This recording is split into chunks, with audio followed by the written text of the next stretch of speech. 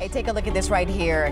This is a live look at Cape Canaveral. The U.S. Space Force just launched that rocket, the Atlas V rocket. It's putting into orbit the sixth and final missile warning satellite for the military space-based infrared system. And the Pentagon tells us these satellites can detect the heat plumes from a missile and rocket launches. That'll provide some advanced warning just in case of a possible attack. And Greg, this is one half of a double header today because tonight SpaceX has a launch at 7:08. Really busy there on the East Coast.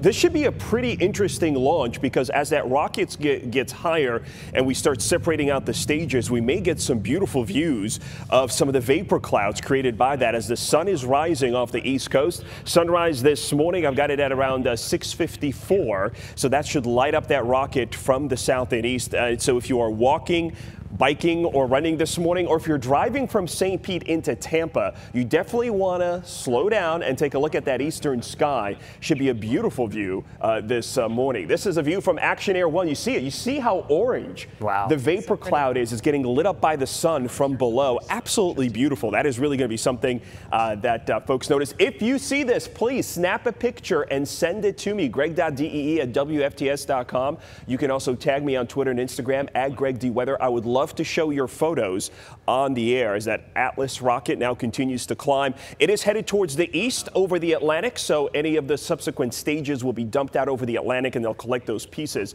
to bring them back towards Cape Canaveral.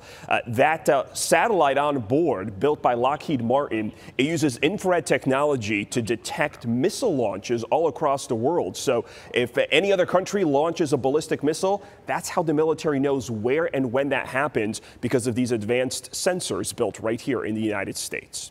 It's actually fascinating, and it's so cool to watch, too. I'm waiting for the phones to start ringing because, you know, people are going to call and they're like, what in the world is going on? Exactly. Right. So now you know. Yes, it never gets old looking up and seeing the trails and the plumes from those rockets all the way over here. So cool to watch.